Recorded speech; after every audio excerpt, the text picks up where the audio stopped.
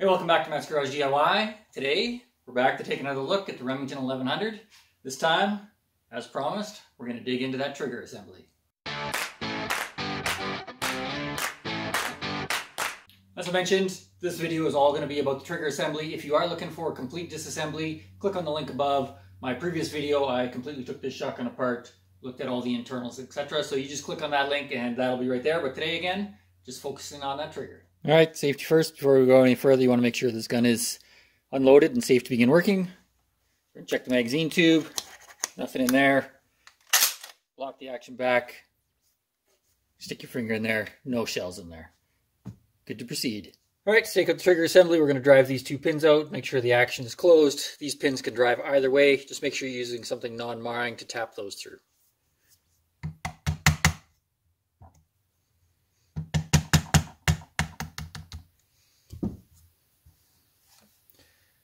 Both pins are starting to come out the other side. I'm just going to tap those a little further, pull them out, and then this trigger assembly will pull straight out the bottom. All right, there's my two pins. I just grab the trigger assembly, pulls right out. Good. So we'll start at the back first with the safety. This is a retaining pin, so we drive that out. You can just push that out. I'm going to hold my finger over the top. There is a spring and dentin ball inside. Pull that pin out. As you look inside, there's the spring. So I'll just dump those both out. So, spring and ball goes on the bottom.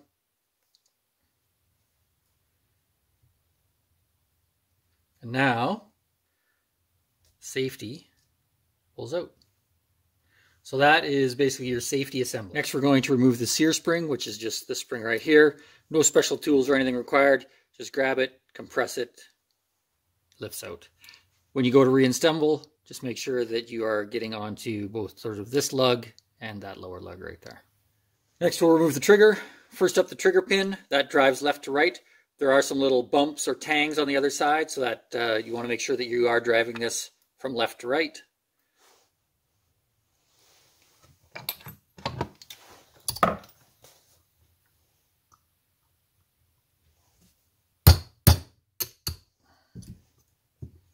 Goes out the other side. I will try to give you a close-up of that, but you can maybe just see right there sort of the little tangs that have been punched onto the one side. Next, the pivot tube. There is a D-spring clip. You just use a pick or your fingernail, kind of flip that up. Comes off reasonably easy.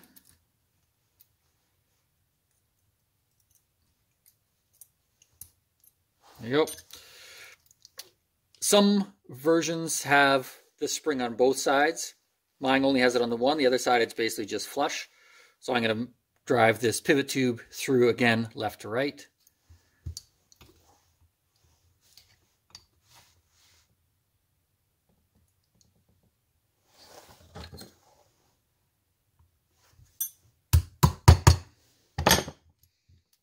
Got that started out the other side. Just going to pull it the rest of the way through.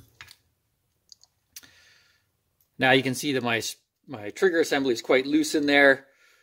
The only thing you really need to do now at this point to get it out is this bar. Just need to pull it out ever so slightly to clear. We're looking from the top down, just to clear that. So if I lift everything up, you can see like it is just about there. You just have to give the slightest outward pressure and then that clears. Trigger lifts out. Well, looking at the trigger, there is one more pin at the top that holds these two pieces together. That has been hammered over in the factory. Do not take that pin out. That is not meant to come apart. If you need to replace this, replace that whole assembly. That pin has been kind of mushroomed over and is not meant to be driven out. Moving along, we're going to take out the front pivot tube. Again, little D-spring clip. Just lift it up, comes off. In this case, I have one on each side. I only need to take one off though, and then just push that through, pull it out the other side. It's going to come out the other side like that.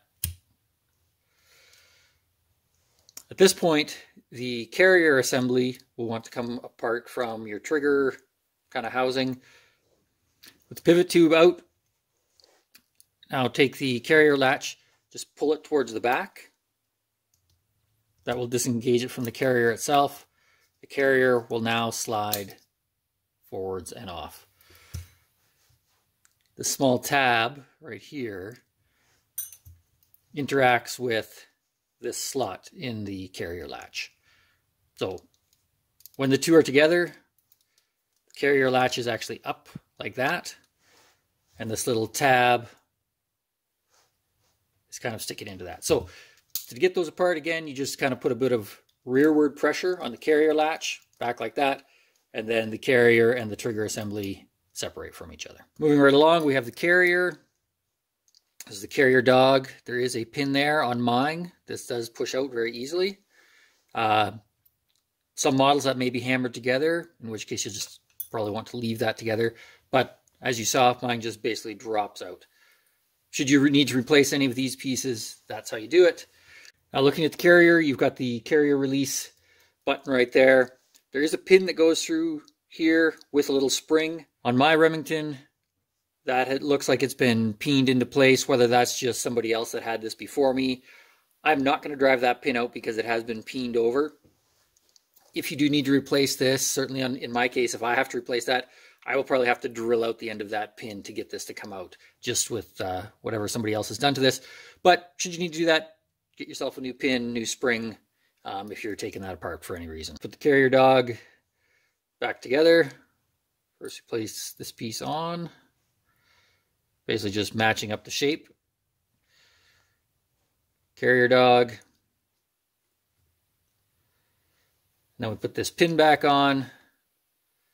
There is a sort of a small end and a large end. This goes from the inside out with the small end out. Now there are 3 pieces you're trying to line up as you slide that all together, so you may have to sort of manipulate that a little bit. But there you go, all 3 pieces back together. In my case, the sear pin is removable. Some models it is not. It has been peened over. I didn't release the hammer. It's okay, I'm just going to put my thumb on top of the hammer, put a bit of downward pressure, pull the sear back with my thumb, and then I can slowly release the hammer. This pin, I just actually reach inside, very easily just push that out, and the sear pin slides out the side, allowing me to remove my sear. Again, no real need to do anything with this. Do not adjust this, do not modify that. That was made at the factory, very specific. I think all you're going to do is end up making this gun very dangerous, both to yourself and to people that you're out and about with if you mess around with that. But if you need to clean it, if you need to replace it, that's how you do it. Moving along to the carrier release. Very tiny pin that goes through there. There is also this spring-loaded sort of piston. So we're going to just put some backwards or down in sort of rearward pressure, I guess, on that. And then we're going to push this tiny little pin out. You can see that coming out the other side now. So again, I'm going to put some more pressure on that pin or piston on the back side. Finish pulling this pin out. And there's my release, and then this piston and spring. These pieces do come apart. I don't think that you need to take that apart for cleaning. And as you see when I go to put that back together, that's probably the most difficult part to get back together. Just because you're trying to push this piston in, line up this, get this tiny pin in all at the same time. So no real need to take that apart unless you're replacing some pieces. So at this point, that's about as far as this comes apart. There is sort of one more big pin at the front here. It's been mushroomed over or peened over. Don't take that out. Basically, I think Remington says if you need to do anything further to this, or if you need to get into kind of those internals, send it back to them, and they will help you out with that. Let's put it all back together. We're going to start with the carrier latch. So carrier latch follower and spring. Drop in right there. Now for the carrier latch. These sort of 2 teeth will kind of be down or sort of forwards. Now comes the fun. I need to push this down, Set that into place, put this tiny pin through, wiggle this around, get everything lined up. Oh, there we go. See, I've got that started. So basically just gonna keep sort of adjusting this a little bit as I finish working that pin all the way through and keeping downward pressure on this spring.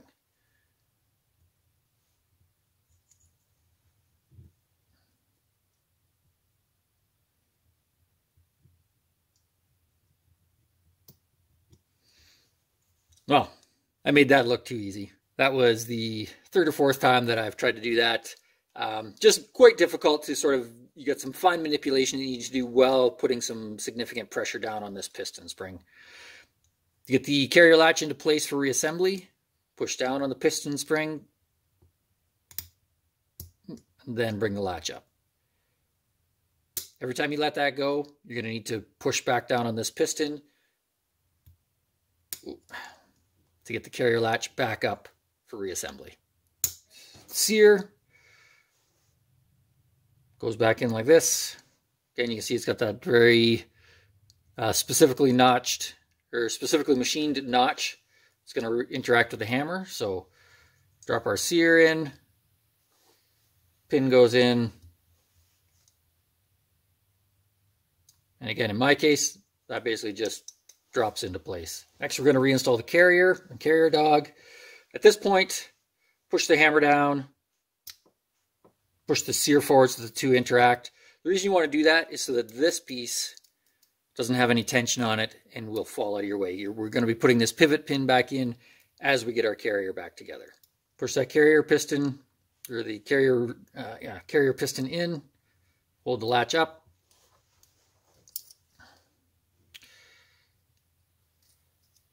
I've got my carrier itself. Again, as I mentioned earlier, there is this slot right there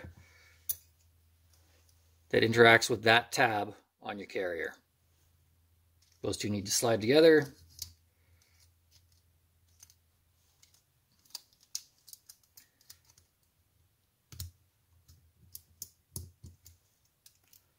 And when assembled, they interact like that. All right, so now that I've got the carrier latch and carrier button together, I'm going to kind of grip the two of that, sort of hold those two together, and then I'm going to move over to the carrier dog. And where did it go here? Take my hammer, spring, and piston, drop them into this hole.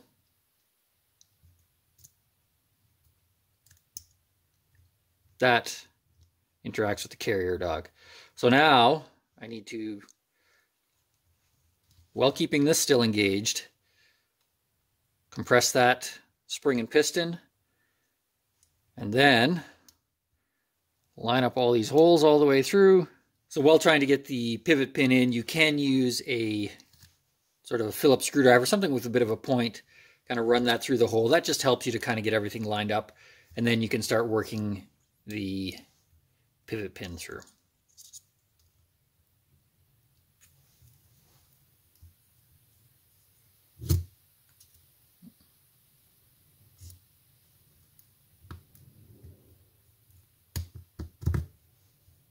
Starting to go. So I'm going to start slowly pulling out the screwdriver as I continue to work that pin all the way through.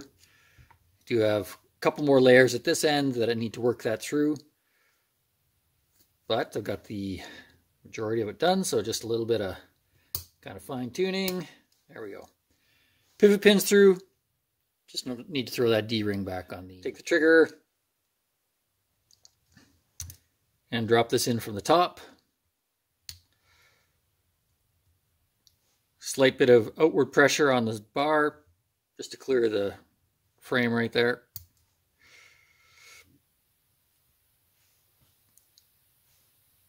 Now I can put my trigger pin back through. Now remember, this pin does have sort of those kind of burrs or tabs on the side. Help that grip in. So this is now going back together from right to left. So I'm going to start on the right hand side, kind of working through the hole. It's not going to go all the way. Basically, once it hits the knobs or the little kind of ridges that are pressed into it, it's going to stop. You're not going to be able to push that with your finger. At that point, you're going to need a block. And then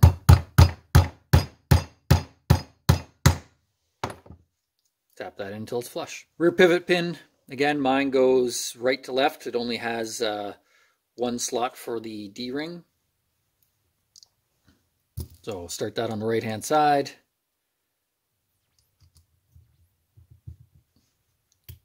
Push that down. Make sure your trigger's pulled just so that doesn't interfere, because this does also act as a trigger stop. Just pushing that through. Just on mine, because I don't have the clip on this side, just going to kind of tap that till it's flush. Flip it over and put my D-ring or D-clip spring back on.